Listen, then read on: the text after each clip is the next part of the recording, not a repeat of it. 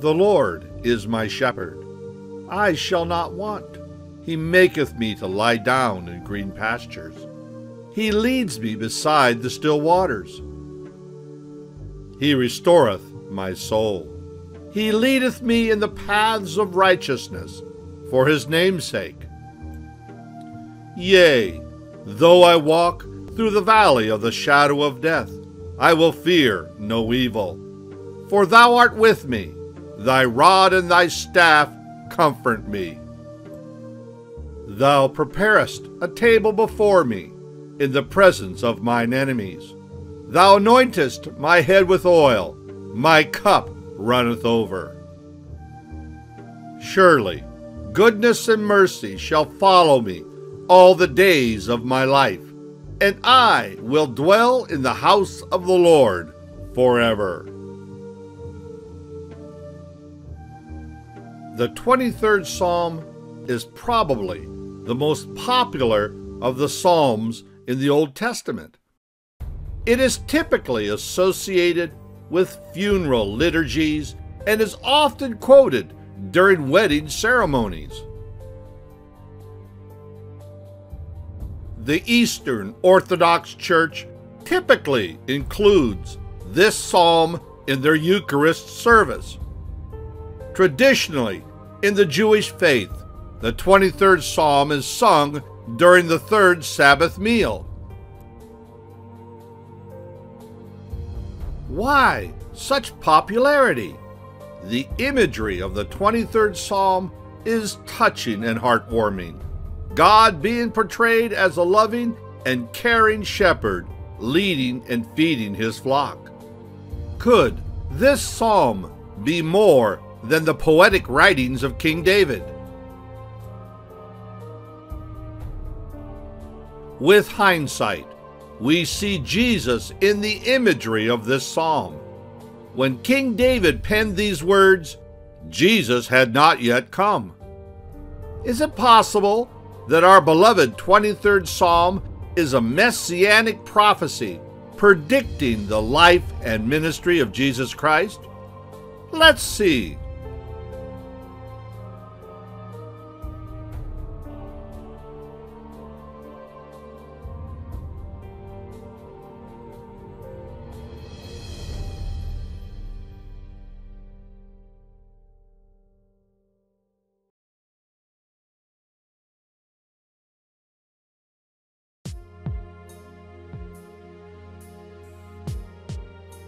In Episode 3, we will open the book of Revelation and see that Psalm 23 has its root in the ethereal world of heaven and God's great throne room.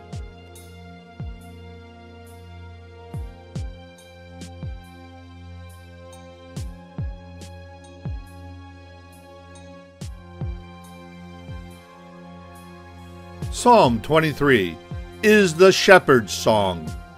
Should we accept that Psalm 23 is a prophetic description of the Messiah, then we must accept the fact that the heart of God is the heart of a shepherd, and the fingerprints of a shepherd can be found in the book of Revelation. Psalm 23 begins with the declaration that the Lord is our shepherd, who leads us beside still waters. This imagery is also seen in Revelation. In the throne room scene of chapter 7, we see the Lamb being our shepherd, leading us to springs of living water. For the Lamb at the center of the throne will be their shepherd. He will lead them to springs of living water, and God will wipe away every tear from their eyes. This may be interesting, but we don't see the green pastures. Indirectly, we do. The King James Version says that the Lamb will feed us like sheep. For the Lamb, which is in the midst of the throne, shall feed them, and shall lead them unto living fountains of waters, and God shall wipe away all tears from their eyes. The Greek word used in this verse for feeding is poimenio, which references the duty of a shepherd to feed his flock. So, therefore, the Lamb which is in the midst of the throne will lead his flock to green pastures and still waters.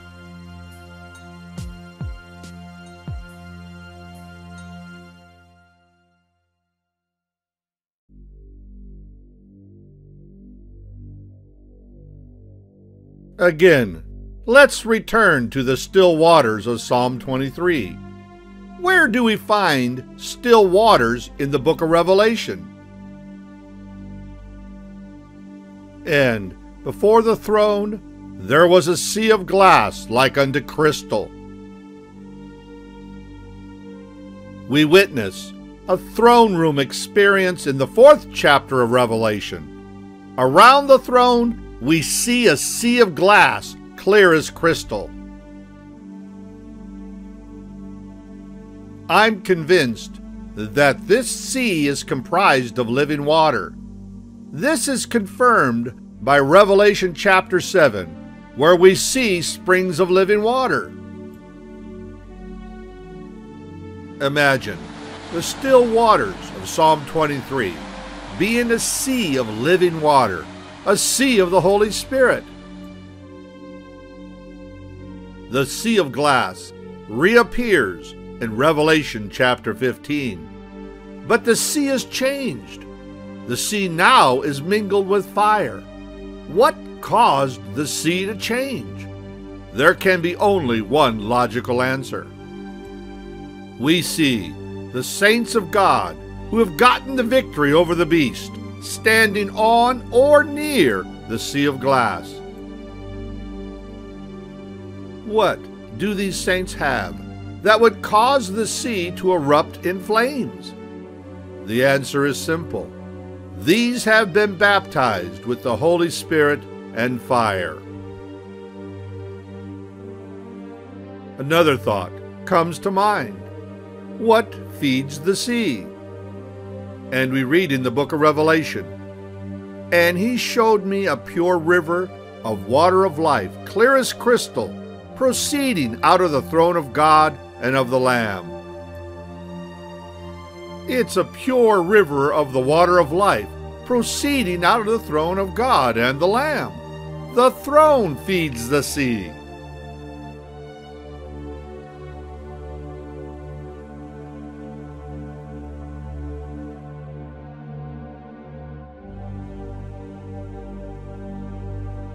In Psalm 23, verse 3, we see that the Messiah will lead his flock down the path of righteousness for his name's sake. This is a powerful truth. Where do we see the righteousness of the saints in the book of Revelation? We see the righteousness of God displayed during the second coming of Jesus. And to her was granted that she should be arrayed in fine linen, clean and white, for the fine linen is the righteousness of the saints. We see the bride of Christ being arrayed in fine linen, which is the righteousness of the saints. Righteousness is much more than good deeds and a kind heart. Righteousness has a judgment aspect. The book of Revelation prophesies of a time when all nations will come and worship the Lord, because God's judgments are made manifest.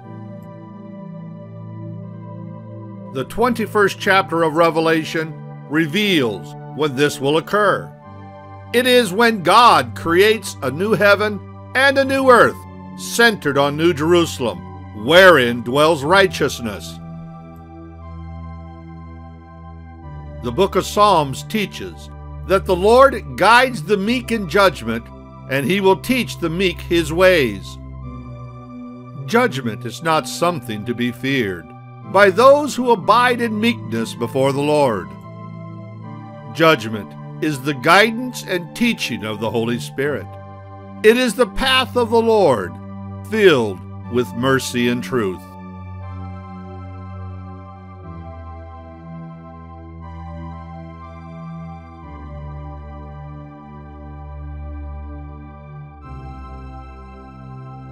Yea, though I walk through the valley of the shadow of death, I will fear no evil. For thou art with me, thy rod and thy staff, they comfort me. The book of Revelation could also be referred to as the book of death. By the billions, we see the earth's population dying by war, famine, disease, and natural disasters. But there is an undercurrent of faith and hope. We see the saints of God overcome the beast by the blood of the Lamb and the word of their testimony, because they loved not their lives unto the death. And they overcame him by the blood of the Lamb and by the word of their testimony, and they loved not their lives unto the death. These saints are walking through the valley of the shadow of death, but they fear no evil, for the shepherd is guiding them.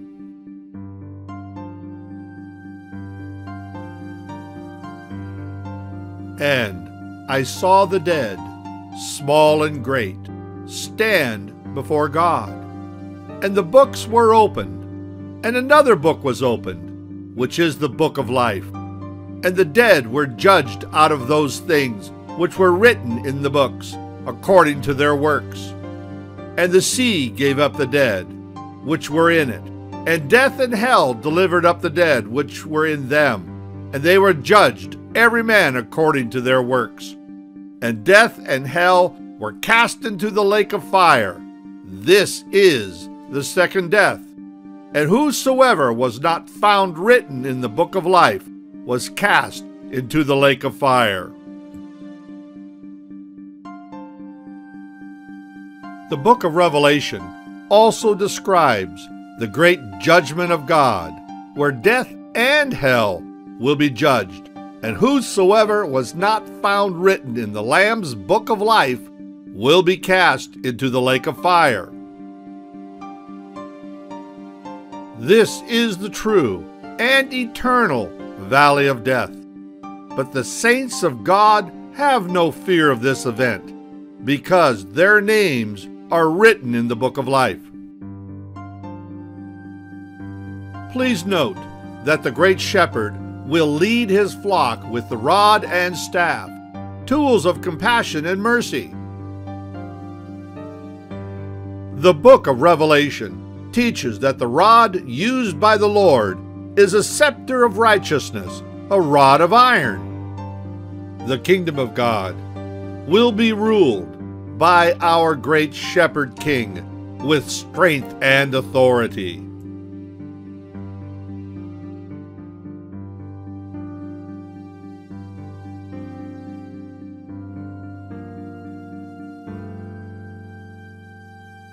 In Psalm 23, verse 5, David envisioned that the coming Messiah would prepare a table for us in the presence of our enemies. We don't see this happening in the Gospels. So when will the Messiah perform this service? We turn to the book of Revelation. Let us be glad and rejoice, and give honor to him, for the marriage of the Lamb is come, and his wife has made herself ready. And to her was granted that she should be arrayed in fine linen, clean and white, for the fine linen is the righteousness of the saints. And he said unto me, Write, Blessed are those which are called unto the marriage supper of the Lamb. And he said unto me, These are the true sayings of God. The marriage supper of the Lamb. What other event could Psalm 23 be describing?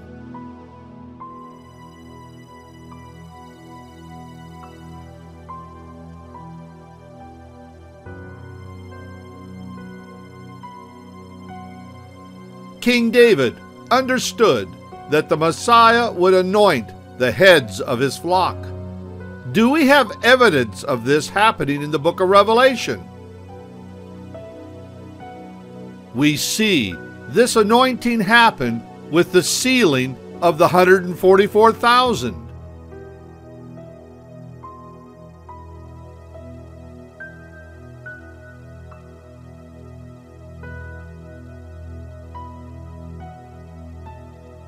David concludes the 23rd Psalm with an utterance of true praise. He would dwell in the house of the Lord forever. This is a powerful declaration. But what could it mean? How does the future Messiah address this prophecy? In the book of Hebrews, we see that the Old Testament is a type and shadow, prophesying of the coming Messiah, the church age, and the New Jerusalem. Moses was admonished by God to make his tabernacle according to the pattern shown to him on Mount Sinai. The pattern given to Moses was not a blueprint based upon structures seen in Egypt, but it was patterned on things seen in the heavens. Should this be the case with the tabernacle of Moses, then should not the tabernacle of David also have a divine and heavenly origin? In the Old Testament, we see two tabernacles, the tabernacle of Moses and the tabernacle of David. Should these two tabernacles be patterned after things seen in the heaven, then what could they represent? What New Testament fulfillment do we see? In the New Testament, we have two spiritual tabernacles fulfilling the prophecy given to us by the Old Testament tabernacles. The Ark of the Covenant is the connecting factor, the ark where God and man meet. The tabernacle of Moses finds its fulfillment in the person and ministry of Jesus Christ, our Lord and Messiah, who died on the cross and entered the temple of heaven with his blood. With the blood applied to the heavenly Ark of the Covenant, forgiveness and redemption was offered to all humanity. Jesus performed the duties of a high priest when he entered the temple in heaven and offered his blood as an atoning sacrifice. Jesus is the fulfillment of the tabernacle of Moses. Since we can find the tabernacle of Moses in the Gospels, can we find a counterpart to the tabernacle of David in the New Testament? The answer is yes. But to put my answer into perspective, we must understand that the tabernacle of David was constructed differently than the tabernacle of Moses. In the tabernacle of Moses, the ark dwelt in the most holy part of the tabernacle and was accessed by the high priest once a year on the day of Passover. This was not the case with the tabernacle of David. The ark was situated in a large tent, viewable by every worshiper who entered the tent. King David organized the existing priesthood into a 24/7 worship ministry to God. The protocol of the ark clearly changed during the reign of King David. The presence of God was open to all who worshiped in the tabernacle. Why is this significant? With the blood atonement of Jesus, our relationship with God changed. All who accept the sacrifice of Jesus has access to the Holy Spirit. We read in the first epistle to the Corinthians that we now are the temple of God, and the Spirit of God dwells in us. The New Testament tabernacle of David is fulfilled in the body of Christ. This may be interesting, but how do these tabernacles tie into the book of Revelation? We have 2 tabernacles in the Old Testament, we have 2 temples in the New Testament, and we have 2 throne room experiences in the book of Revelation. The first throne room vision is described in Revelation chapter 4. We see a throne, and the one who sat on the throne had the appearance of jasper and carnelian, with an emerald rainbow encircling the throne. The second throne room vision is found in chapter 7. John looked and saw a great multitude that no one could count, from every nation, tribe, people, and language, standing before the throne and in front of the Lamb. Notice that this throne room experience has changed from the description given in chapter 4. Now we see a great multitude stand before the throne of God, and we also see the Lamb of God in front of the throne. What caused the change? There can be only one answer to this question: Calvary.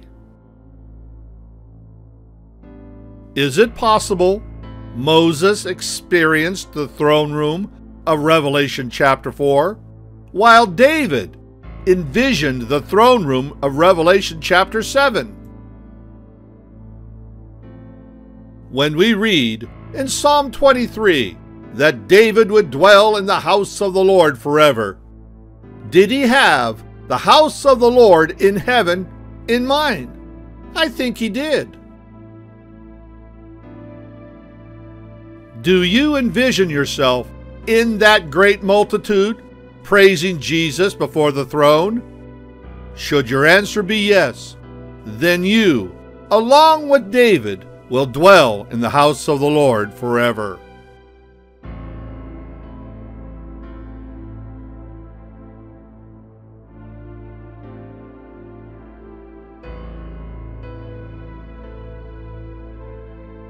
The Bible teaches that the events of the Old Testament are types and shadows of events and symbols found in the New Testament. With this thought in mind, we should find New Testament counterparts to the tabernacles of the Old Testament. Let's see.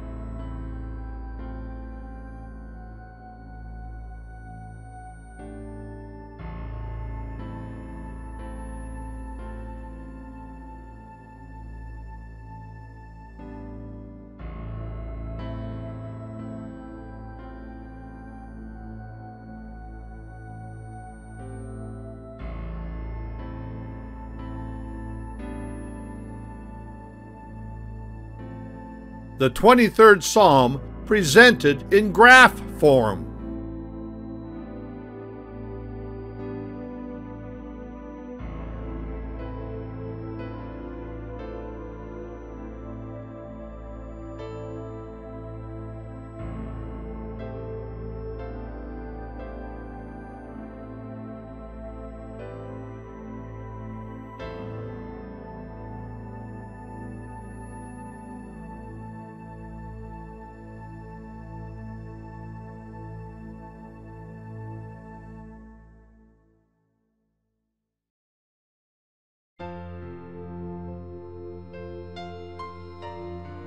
No doubt, we see the 23rd Psalm being fulfilled in the life and ministry of Jesus Christ, but we also see its fingerprint in the book of Revelation. We may think the 23rd Psalm is beautiful poetry, but it's prophetic. Its truth spans the ages and looks into the very throne rooms of God. Now, the God of peace, that brought again from the dead our Lord Jesus, that great shepherd of the sheep, through the blood of the everlasting covenant, make you perfect in every good work to do his will, working in you that which is well-pleasing in his sight, through Jesus Christ, to whom be glory forever and ever. Amen.